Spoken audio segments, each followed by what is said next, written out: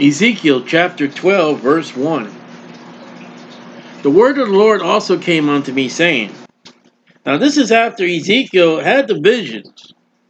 He goes back to Babylon, and we last left off, he spoke to all the people. So when he's done speaking, the Lord said, okay, got more. And we're going to get into some great revelation of fulfilled prophecy, again running down that parallel road with Jeremiah and 2nd Chronicles. I mean, the end of 2nd Chronicles records Jeremiah at the end. Son of man, thou dwellest in the midst of a rebellious house. Isn't that great what God has to say about his people? And yet his people, we read in chapter 11, the rest of you get out of here. You don't need to serve the Lord. This land is our land. This land is our land. This land is not your land. From the sea to shiny sea. They would say from the river to the sea. Sound like a little pride there, like America. God says, my people are rebellious. Have you read Revelation 3, what God says about the church age? We are in the Laodicean church age. You make me sick. You make me vomit is a lot worse than God says you're rebellious. We were at a place, I won't say, but I mean, there was just children not behaving, just running all over the place. That's rebellious. And you're thinking, well, that was a great dinner you made last night. This makes me want to barf. Okay, which have eyes to see and see not. They have ears to hear, they hear not. For they are a rebellious house. Isn't that remarkable? There's their eyeballs, but they don't see. There's their ears. They don't hear. Now, you would say they don't hear because their big mouth is moving. Well, what's the excuse for the eyes? I don't like the Old Testament. It's boring. I gotta keep saying that. You know how Jeremiah, we had America and Ezekiel, I keep saying the Old Testament. So, let's run to Psalms. That's Old Testament. People say, I like to read my Psalms. Psalms 115. Now, you can also go repeat Psalms 135, verse 18. But Psalm 115, and I want verse 5, but I want verse 4. Listen to Psalms 115, verse 4, also repeated in Psalms 135. This is a double. This is a very, very, it's important. You realize there are more in the Gospels of Jesus, Matthew, Mark, Luke, and John. There's more in there about Peter's mother-in-law than there is a birth. I just read today, Mark. They went into Peter's mother's house. I'm like, wow. I just said to myself in my mind, Mark didn't mention the birthday of Jesus. Now I'm reading about his mother-in-law. Peter's mother-in-law. That was in Matthew. And I got called to remember. Was it in Luke and John? But still, it's more than the birthday of Jesus. This is double. It's repeated. That was a bunny trail, and it didn't cost you nothing. I said I was going to read verse 4. The idols are silver and gold. Silver and gold. Every time I hear that, I think the Rudolph reindeer. The works of man's hands. You got that? Ready? They have mouths, they speak not.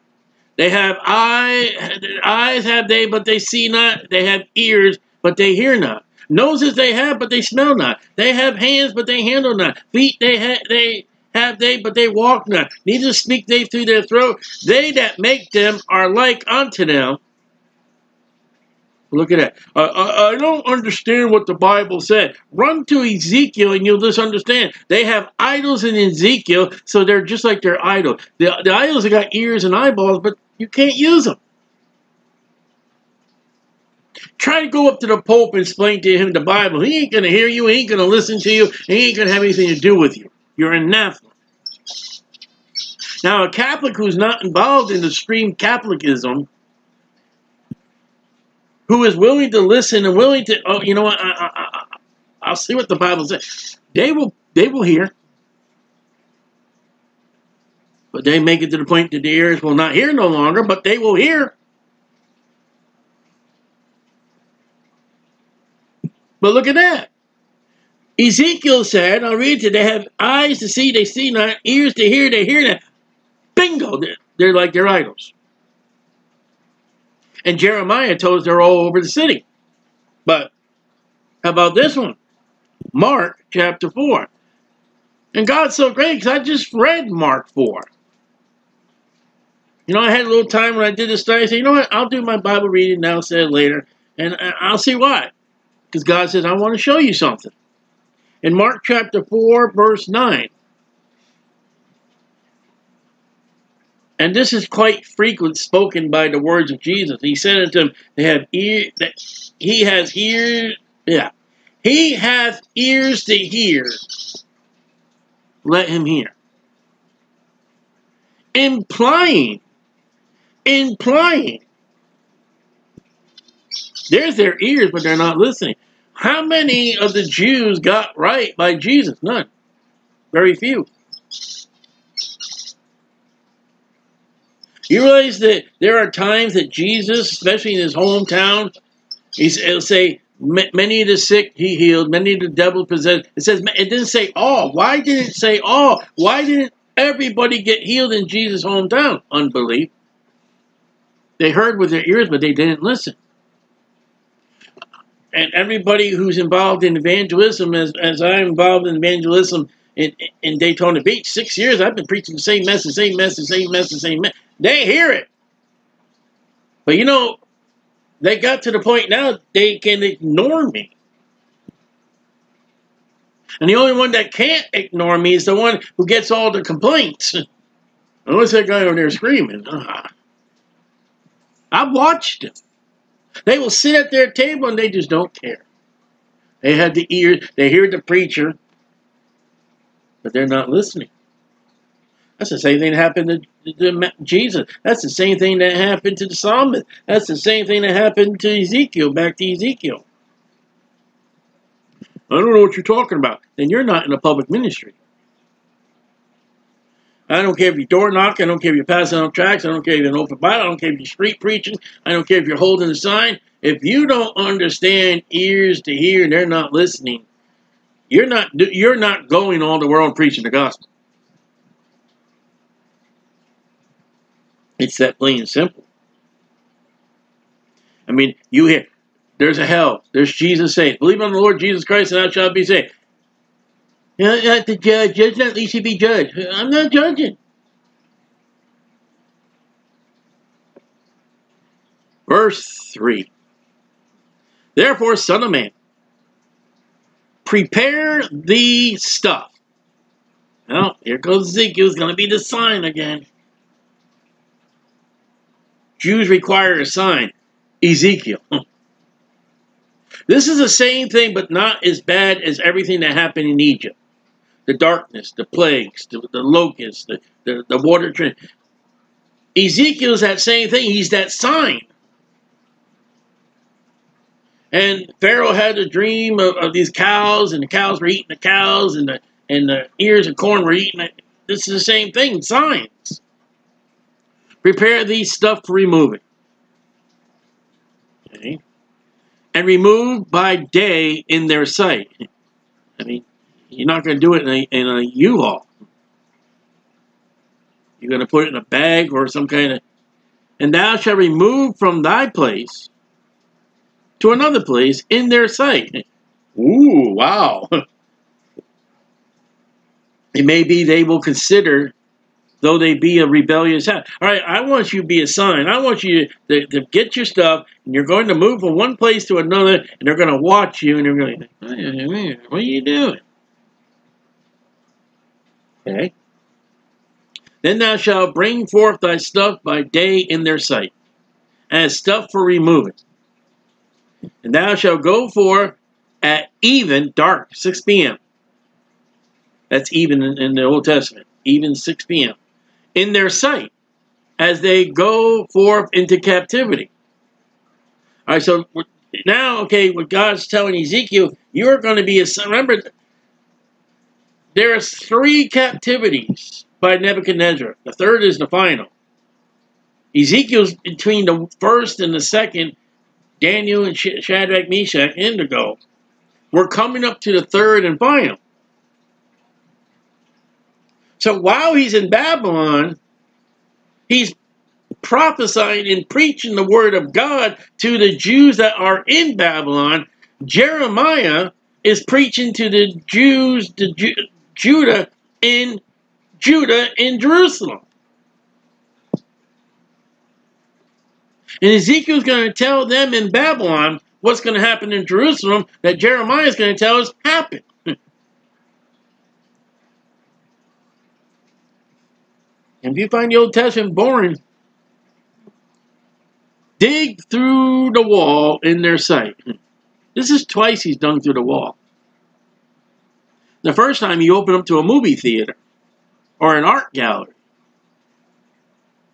Well, if they can dig through the wall for their movie theater or art gallery, be not deceived, God's not mocked, whatsoever man soweth, that he shall also reap. You're going to dig through the wall to get away. You're going to dig through that wall not to please and amuse yourself in sin, to get out. So dig through the wall to the sight and carry out thereby.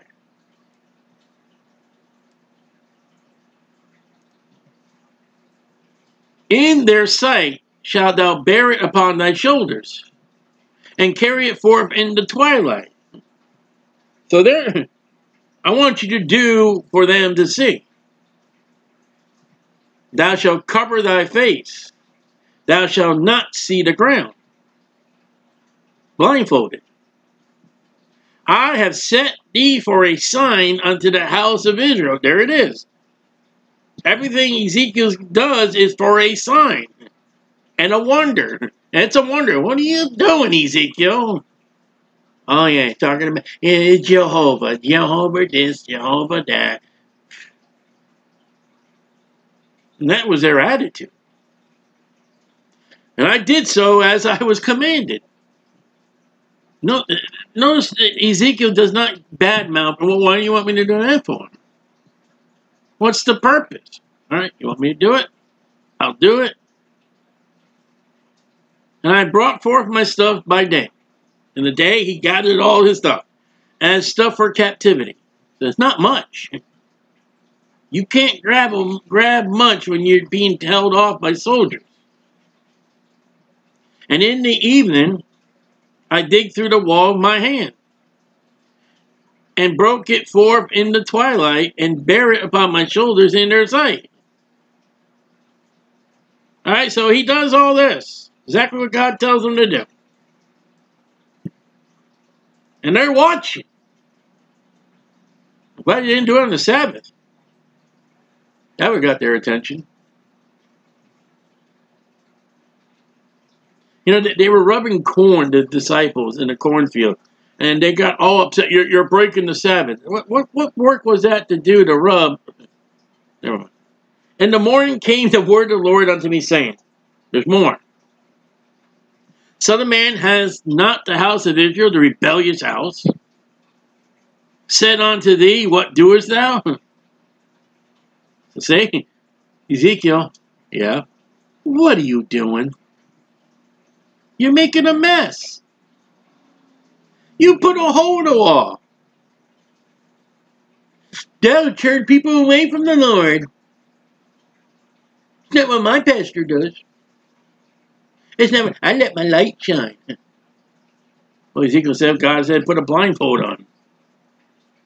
Say unto them, thus saith the Lord God, the burden concerning the prince of Jerusalem, all right, the government of Jerusalem, and all the house of Israel that are among them. So this sign is pointed directly at the princes and the authority of Jerusalem. Say, I am your sign. Like I have done, so shall it be done unto them. Okay.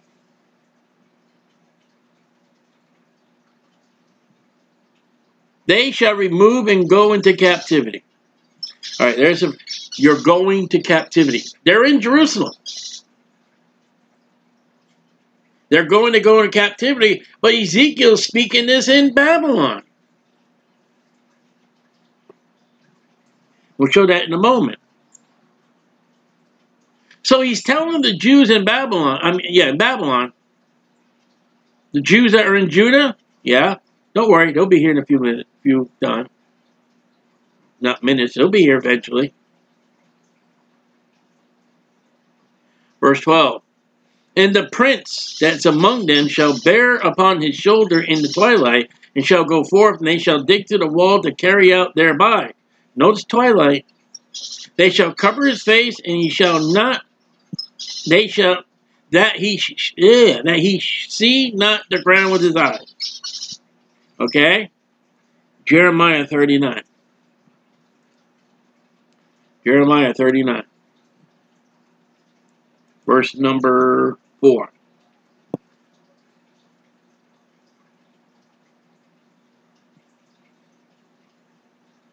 We'll just read verse 3 for context. And all the princes of the king of Babylon came in and sat in the middle gate.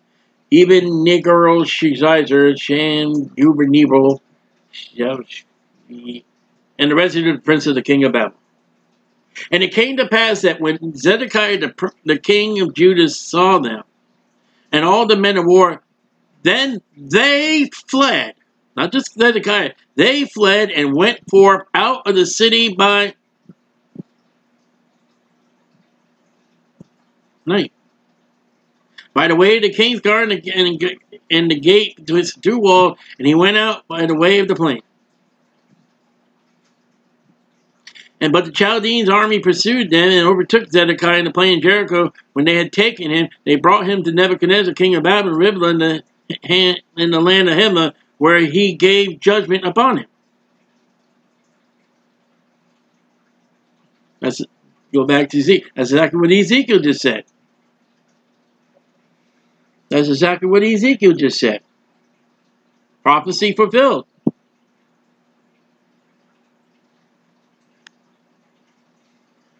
Verse 13. It's night.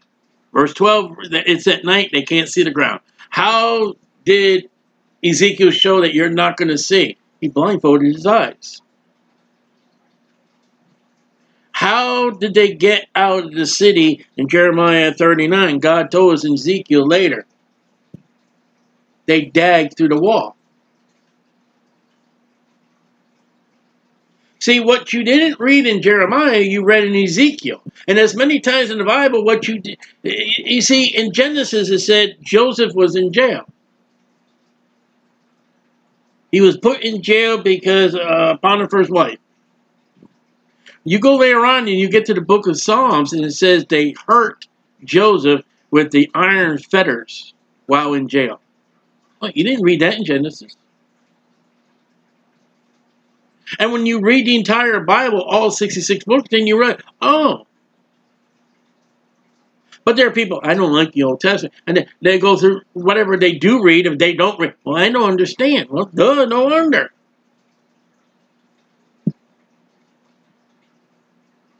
No wonder. So, Ezekiel, my net, God's net, also will I spread upon him. And he shall be taken in my snare, trap. And I will bring him to Babylon, to the land of the Chaldeans. Now, see that Babylon, the land of the Chaldeans? Go back to chapter 11, verse 24 real quick. Just to show you something. Afterwards, the Spirit took me up and brought me in a vision by the Spirit God unto Chaldea. He's in Babylon, Ezekiel 12:13.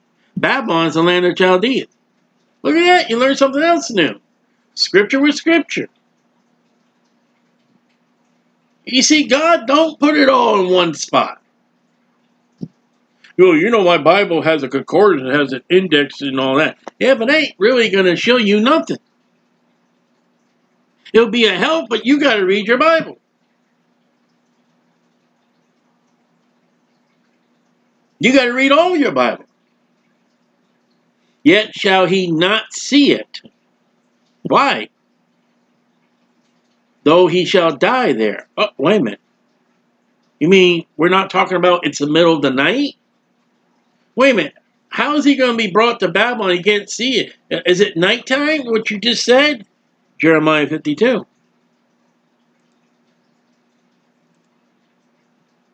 Jeremiah 52, verse 11. And we'll start in verse 10. And the king of Babylon slew the sons of Zedekiah before his eyes. He also slew all the princes of Judah and Riblah. And he put out the eyes of Zedekiah, the king of Babylon, bound him in chains, and carried him to Babylon, and put him in prison. He can't see it because, verse 11, he's been blinded by Babylon, by Nebuchadnezzar. So they went out by night and couldn't see. The king cannot see now because he's been blind. Scripture, prophecy, fulfilled in Ezekiel.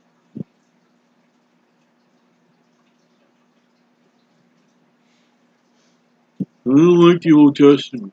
I don't understand. My net will I spread upon him. He shall be taken in my snare. And I will bring him to Babylon. Okay, we read he goes to Babylon in the land of Chaldean, yet he shall not see it. Why? He's been blinded. His eyes been poked out. After his sons have been killed. Though he shall die there. Zedekiah will die in Babylon. I will scatter toward every wind all that are about him to help him. And all his bands. I will draw out a sword after him. The armies now invaded the city. The commotion. And they shall know, number 10. How shall you know I am the Lord? You are sitting in jail, your eyeballs been poked out, you just saw your children get killed. You are not in Judah no more.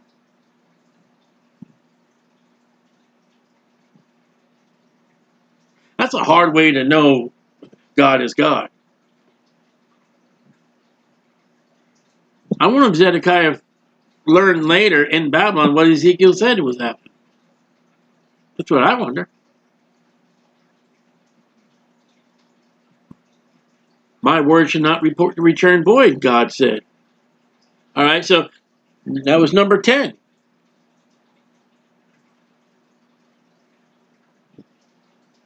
That's a very hard lesson.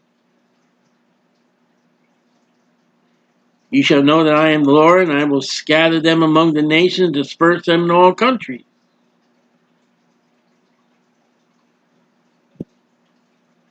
Number 11.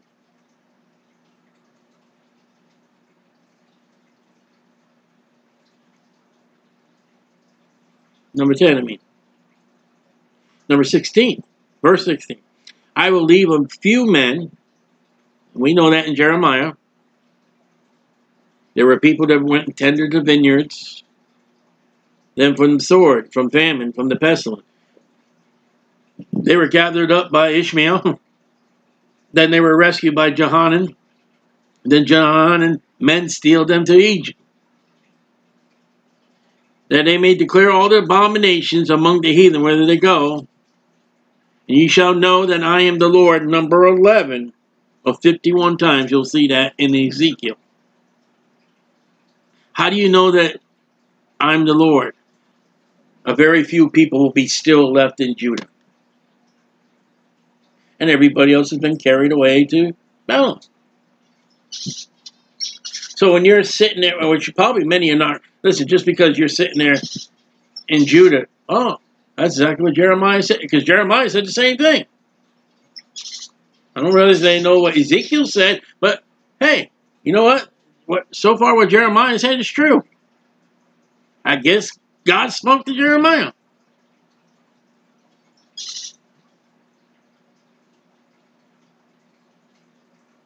Fulfilled of the word of God. There'll be people at the great white throne judgment that, oh, okay, you're Jesus.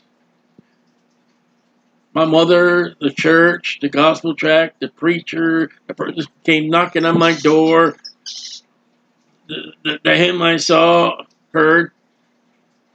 That's right. It was right. Jesus, thou art the Lord. Kind of too late.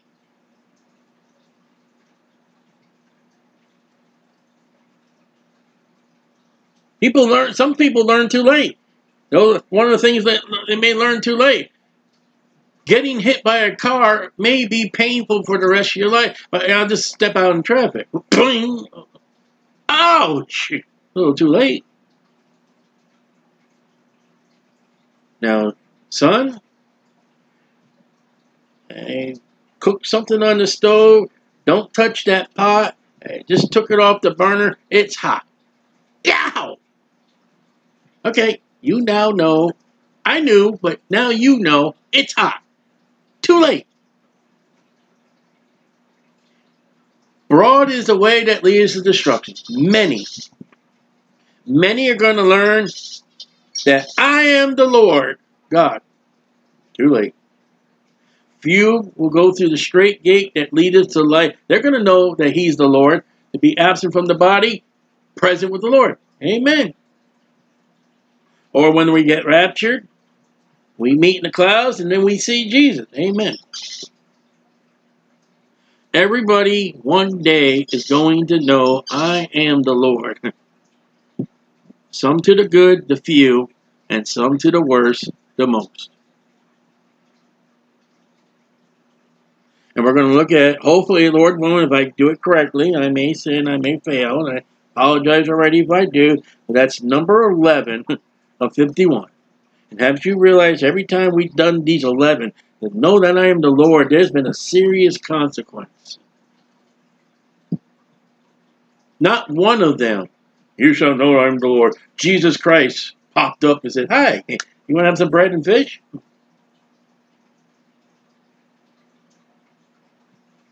Not once did God, Jehovah, say, hey, how you doing? See my fire? See my cloud?